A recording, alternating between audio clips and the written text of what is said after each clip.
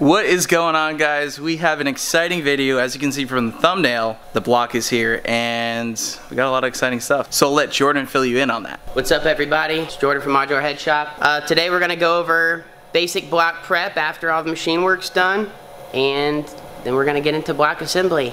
The first thing that I'm gonna do is the last portion of machine work, and that is drilling and tapping the front of the block for the 9mm pins we got from X-Pad.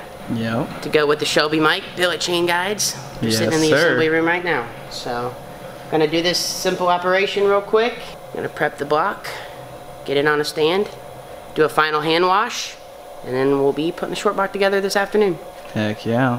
Now comment down below, rocking the Mohawk. I am. It's awesome. And if anyone forgot, we have a sleeved 5/8 block. Yep. Ready to go and make some power. Can't wait. Hope it goes together smooth. It should. This is my seat and guide machine. It's just kind of a glorified drill press. The back of the block is completely parallel to this, so that's why I'm using it. It's a big drill press.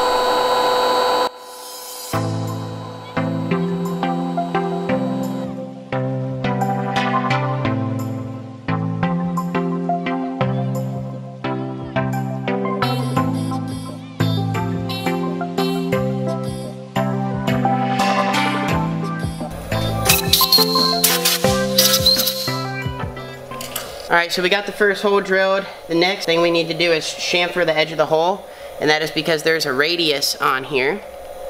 So if you don't have a chamfer, it's not going to sit flush. That's what we're doing right now. A little peck.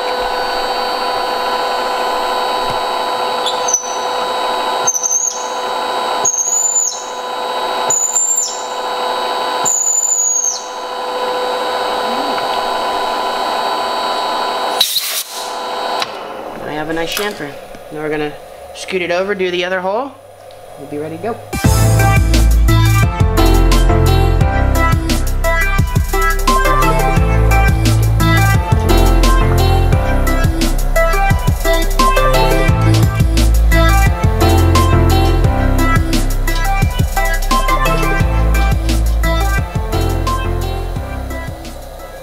And there we go. Oh yeah. So that's the upgraded 8mm pin? The thread is 8mm. So people kind of get confused. They're like, oh, 8 or 9mm. The thread's always 8 by 125. The outer portion is either 8 or 9. So these are 9. Alright, so we got the pivot pin holes drilled and tapped. Everything's good there. Next is we're going to prep the block. So that just entails cleaning all these machine surfaces. We're going to clean all the threads for pretty much everything. Head bolt holes, main stud holes, bell housing holes. We already fixed one little issue here. This one was a little pulled out. I can't remember what that was from. I don't know. Said. Yeah. I remember when I took it apart. So the car actually had like a warranty work on the transmission at one point. So it could have been, you know, taking it out twice. They might have railed it in when they put, you know, the transmission back in. And there was just one that wasn't awesome, so Harley went ahead and put a Healy coil in it there.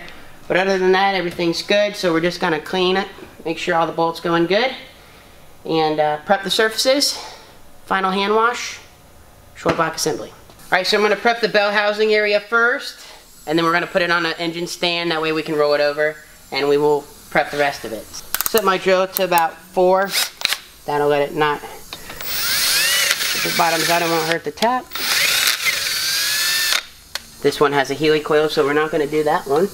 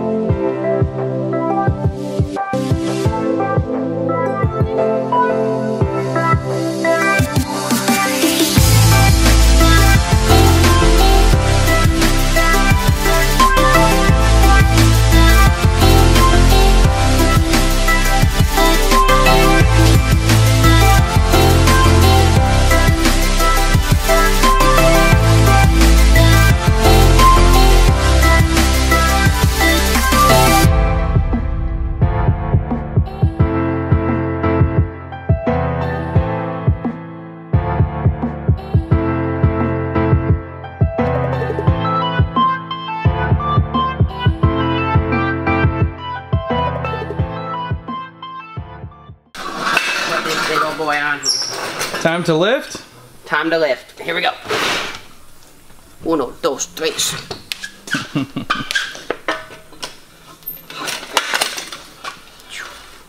Nice. So a couple things here. Oil pan rail. It's already been somewhat prepped. I'm going to prep it a little bit more, make it look pretty. Going to deburr the edges here. I'm going to deburr the edges on the mains all the way around. And a few little other things.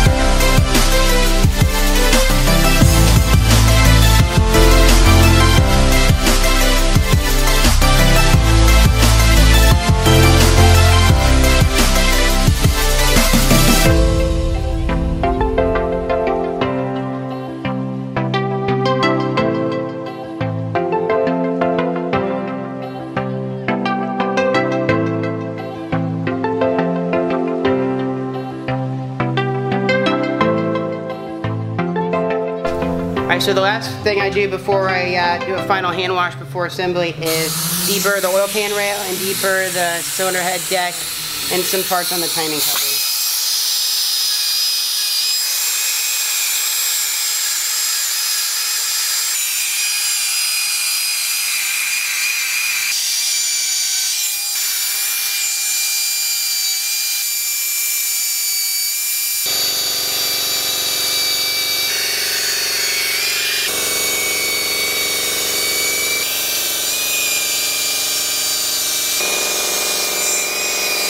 Alright, so this is not on every single block. Some of the 3 valves are kind of bad, but this one, the machine works pretty good. It's just not done as good as it could be.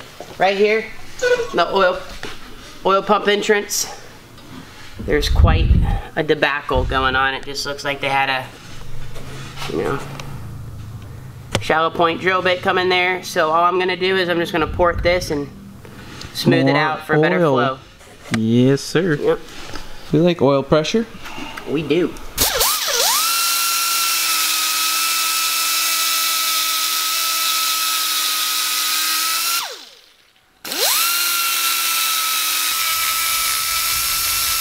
It's looking pretty good.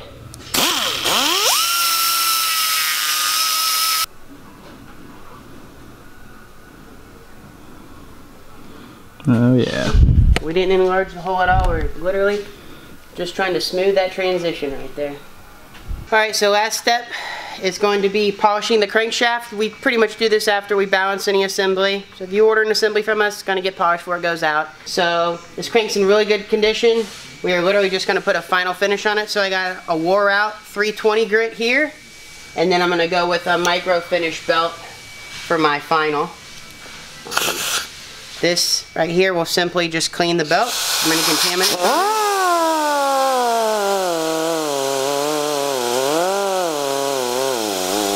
And we're not looking to remove any material. We're going to hit it nice and soft and just take off any peaks and put a good finish on it.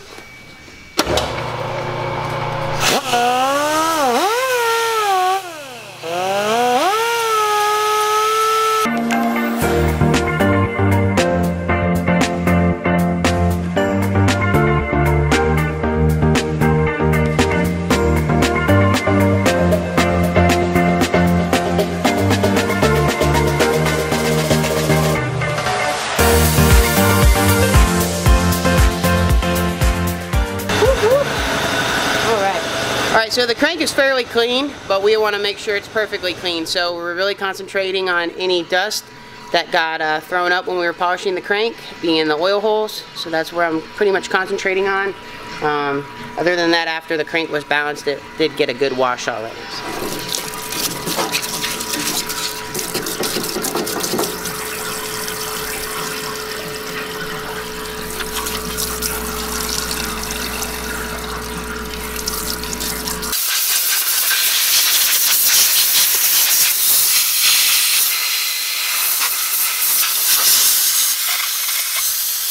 Alright everybody, we're here in the assembly room now. Pretty much going to get the table ready for blueprinting. And so I'm pretty particular in how I do that. It's all for a reason, so there's no confusion and you can just go nice and smooth through assembly.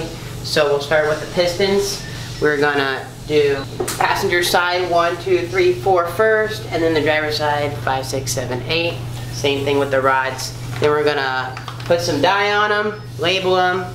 The rods are going to get marked on both the top and the bottom, because I'm going to separate them and then I'm going to go wash them one more time, just because they get washed after balancing and some of the mineral spirits will pull away the assembly lube, and I don't really care for this assembly lube. We're going to be using this for rod bolt lube today.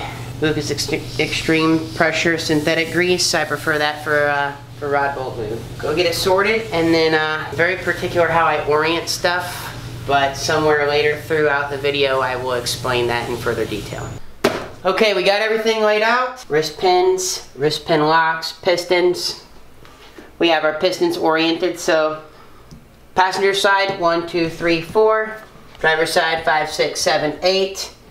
Now for those of you at home that might find this a little bit confusing, the driver's side is the left side. It is from sitting behind the engine. So don't get confused. If you need to ever order a set of replacement pistons, it doesn't matter if it's Manley, Weisco, JE, Diamond, Ross. If they are orientation specific, then they typically will have an offset wrist pin, and that's what the F here is for. So you have the wrist pin offset in the correct location, or in the correct direction. So just keep in mind, if it's on the driver's side, it is the left side. If it's on the passenger side, it's the right. But Ford labels 1 through 4 on the passenger side, so that's why we have it set up like this. Now, when I'm going to mark the rods, top and bottom, so we don't get confused once we separate them and I go wash them. Pistons are a little bit different. We're going to flip all the pistons over so we can number them. The front for the right hand side is going to face to the left. Now, I will explain this madness later. This side, the front's going to face to the right. I'm going to grab some dye here. We're just going to mark them so we can etch a number on them. Now this one we're going to put on the bottom right. This will all make sense eventually. And the reason I do it this way is so there's no confusion. It actually helps me orient the piston on the rod when I'm putting the piston on the rod, because once the piston's on the rod, you don't want to have it backwards. Anybody that does this for a living has done it, I'm sure, plenty of times, and it's a pain in the butt. Got those. While that's drying, we're going to do these. Okay, so this is how I do it. Regardless of the logo, chamfer side, non-chamfered side. Chamfered side up. When the chamfer side is up, your mark will be to the left.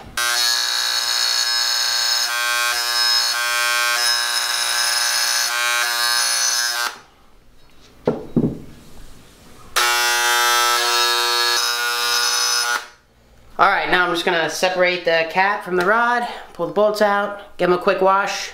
Then we're going to come back, throw some bearings in them, torque them to spec, and then that way they will be ready for blueprinting.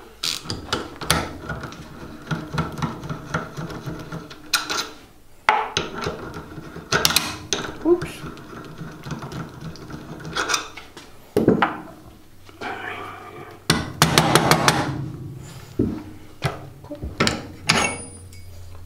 Apart. Alright, rods have just been cleaned. I've already pre-lubed the rod bolts with the Lucas oil stuff. So one thing I want to mention, I actually wrote an article about this. It could be found on our Facebook page, our Modular Head Shop Facebook page. Yeah, we'll drop a link right in the description below. So we're using rod bearings from King. They're the XPNs, and the N is for narrowed. Now, the Cleveite also has their bearing that's narrowed. That's the CB1442HN. And so a narrowed bearing is made to clear the radius of the rod journal.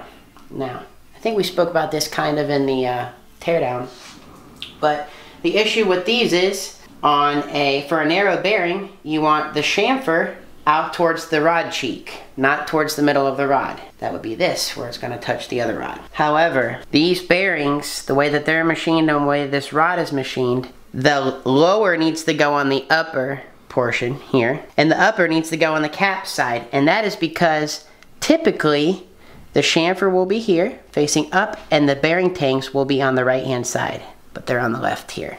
So it's just good practice for me. I do a lot of aftermarket crankshaft builds, and so I'm not going to stop using the same method. So just for example, this is an upper. Put this in here, and you can see the gap here in the back, but that's on the thrust side. So actually on the chamfered or the rod cheek side, it's hanging out too far. So the correct way would be to use the lower, and it's the same bearing shell, it just has the tang located differently. Now you can see there's more of a gap here and less of a gap back there.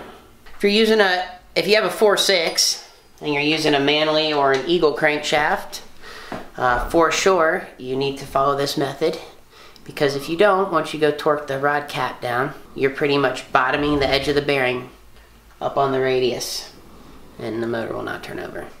And if you start it like that, you're gonna have a big problem. Uh-oh. So go ahead, we're gonna put the bearings in and then torque them up.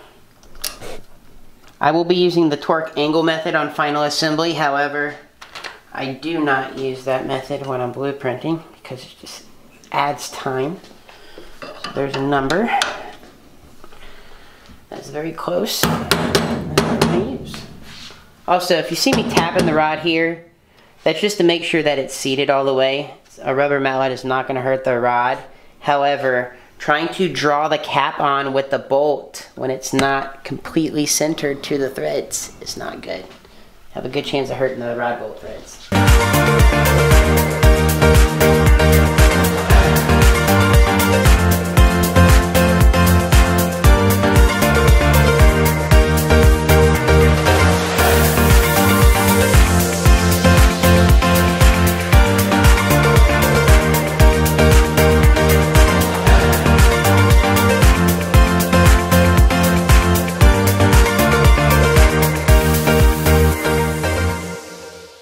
So if you've noticed, I have quite a little bit of rod bolt lube under the head as well as the threads. Lube under the head is just as important as the threads. That is where all the friction is going to come from. That is why we like to use the torque angle method, just because it's more consistent, just because the amount of friction here.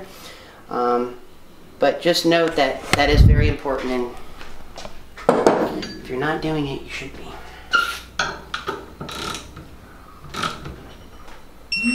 So we got all the rods torqued with the bearings in them, so that part is ready to blueprint. Next we are going to install bearings here, the main studs, main caps, torque the spec, get that part ready for blueprinting. But first I am going to block off the oil squirters.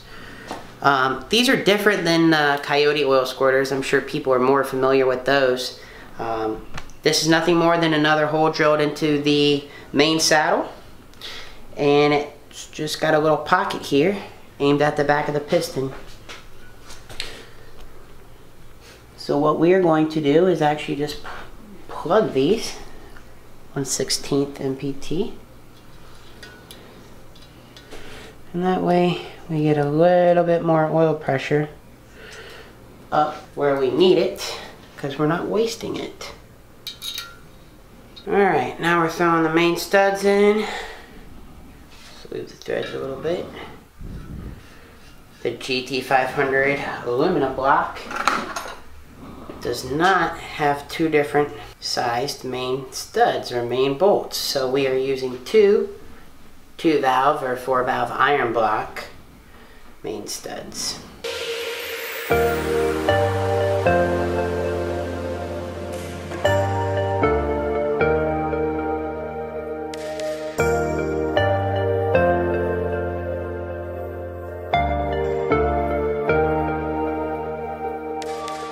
so I've got the washers installed after we put the main caps on. Now one thing I want to note is, you see how I'm lubing the washer, the top of the washer and the top portion of the threads of the head or the main stud. You don't want to get any lube underneath the washer. The whole point of the washer is to let the nuts spin against a hard, flat surface. Do not put lube underneath the washer and then put the washer on. We do not want the washer to spin, only the nut. That goes for head studs as well. If your heads are oily, it's best to clean them so they're not so oily and the washer's not sitting on oil.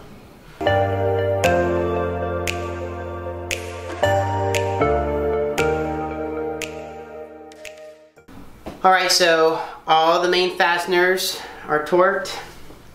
All the rod bolts are torqued. So now we're going to blueprint. The first thing I'm going to blueprint is piston and wall clearance. Alright, I'll be using a Starrett micrometer. Reads to 1/10,000th resolution. And then a Sonnen dial bore gauge.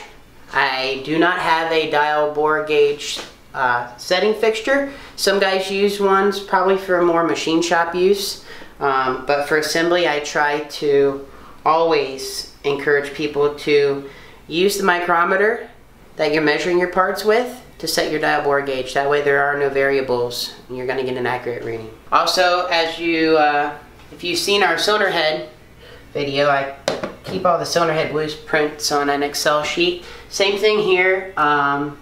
Customer name, date, what parts are going in it, and then we keep all the bearing clearances, piston to wall clearance, in play, ring gap, all that kind of stuff stays on file.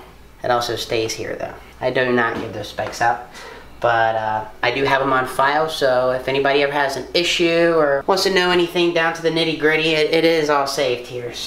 So we are running the Diamond GT500 specific pistons. Really nice piece. They do have the coated skirts.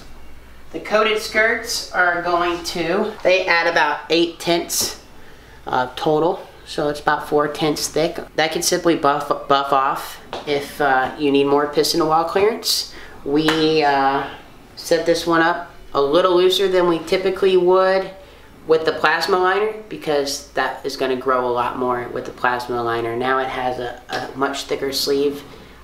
It will expand with heat, but not as much as the plasma bore. 200 wall wrist pins from Trend, and then the Molnar Power Adder series connecting rods.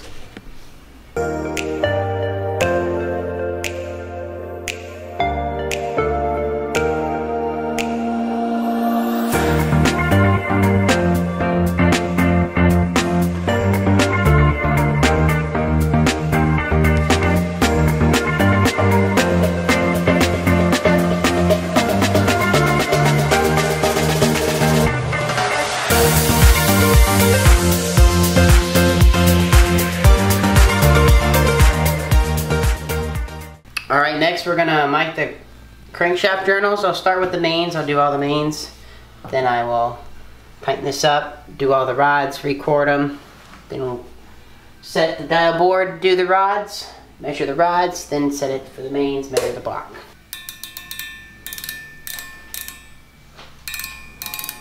Beautiful. Right, and it's back. 2.6570.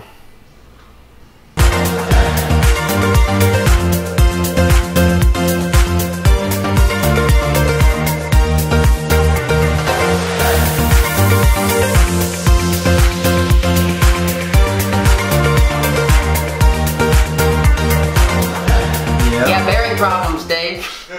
Where have I heard that before? Alright, everybody. So, looks like we're not going to have a complete short block today. Main bearing clearance is a little bit loose for my liking. We're certainly not cutting any corners here. So we're just going to overnight a set of bearings Monday, and we'll film that portion Tuesday. But we still have plenty of other stuff to do. I have piston rings to file, and we'll get the pistons hung on the rods and everything this evening. But this is why you blueprint. This right here is exactly why you blueprint. Instead of just slapping crap together, you don't know what the clearance is. This would have been not a big boo-boo. It would have lived for a long time, but less than adequate oil pressure for sure. And so for that reason, we are not going to touch this for the rest of the day. We're just going to, you know, do what I said. I'm going to file piston rings and wait for the proper bearings to get the correct clearances. Alright guys, so I hope you enjoyed the video. I just want to end it off right here. We are going to continue the rest of the short block assembly tomorrow. So you guys will see that video there. Make sure you hit the like button down below, leave a comment. I'm so excited to get this car back going, and I hope you guys are enjoying the video series so far. We're just waiting on 2 parts to come in, and then we should be good to go. If you guys need any parts or anything else, MustangLifestyle.net, we sell superchargers, BC Racing suspension, all sorts of fun stuff over there. Let me know what you need. It helps us out, helps you out, and all that good stuff. If you guys want an engine quote from Jordan Modular Head Shop, you can go to their website, you can call them, or you can email modheadshop@gmail.com. Anyway, guys, leave a comment down below. We are excited to get the GT500 back up and running. We're waiting on 2 parts. Also, check out Shelby Mike Racing. We have his timing chain tensioners as well. So I'm going to leave a link down in the description below. We'll talk more about some various different technical things a little bit later. But anyways, we're waiting for 2 parts. It'll come back. I can't wait to be ripping the GT500 again. So we'll see you guys next time.